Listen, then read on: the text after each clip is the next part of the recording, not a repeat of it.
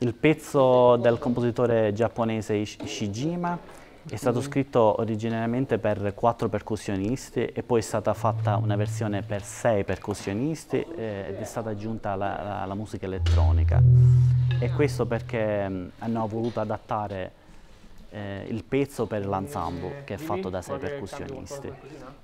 Sì, e in più poi hanno avuto l'idea di aggiungere la musica elettronica che lo rende ancora molto più affascinante. Benissimo. E secondo me c'è anche molto un aspetto spirituale su ogni suono, su ogni singola parte dello spartito. Poi bisogna vedere, così lo sento già. Una cosa importante che dobbiamo capire rispetto un po' agli altri strumenti è che la percussione è nel vero senso della parola infinita. Questo è un aspetto interessante anche un po' del percussionista, no? Che ha a disposizione qualsiasi oggetto per creare. Vuoi un suono legnoso molto? E sicuramente ogni singolo suono è infinito, ma c'è anche una doppia, possiamo chiamarlo così, una doppia infinità.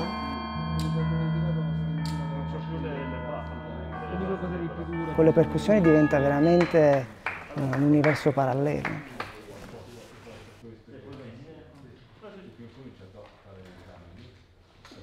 C'è il compositore. Sì. Sta aspettando.